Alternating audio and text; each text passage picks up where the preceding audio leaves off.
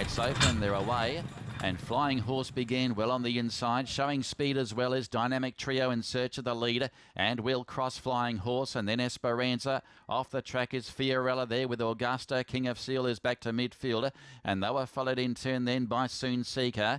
Next along and trapped a bit wide also is Happy Amigo, and well back in the field, King of Seal being shuffled back with Sparkler, and Darlow is back on the inside last of all. So Fiorella takes it up now before the turn and leads out by 2.5 to Soon to a Dynamic Trio.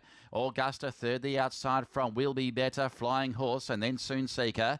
Next is Esperanza, Happy Amigo, King of Seal, then Sparkler, and last is Arlo. 400 to go, they're homeward bound, and Fiorella's the one to catch. Sulim's about to release the brakes on the mare, and Fiorella still out to a 2-length break on Dynamic Trio. Now Flying Horse given its head, and also filling the bridle is Esperanza along the rail. It's Fiorella about to be gathered in by Flying Horse and Soon Seeker.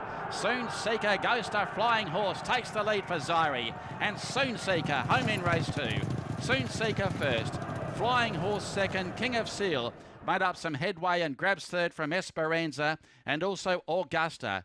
Fiorella weakened, and then came Sparkler, Will Be Better, Happy Amigo, Dynamic Trio.